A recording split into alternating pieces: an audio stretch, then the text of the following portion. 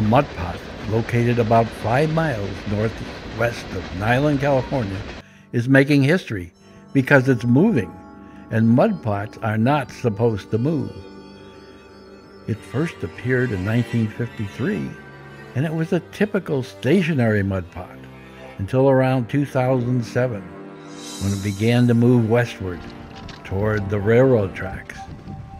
The railroad placed a metal barrier in its path to try to stop it. It didn't work, and the mud pots took out the railroad tracks.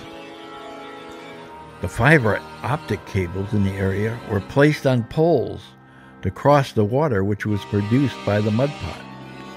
Highway 111 was moved 100 feet west, and soon the old 111 will be undercut by the water from the mud pot.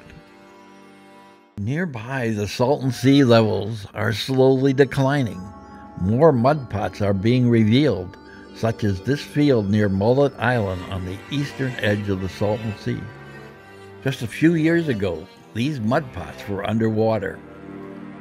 Caltrans in 2019 completed a steel pile wall to convey water to a gravel wash and a subsurface drain to convey the water beneath the roadway to another gravel wash.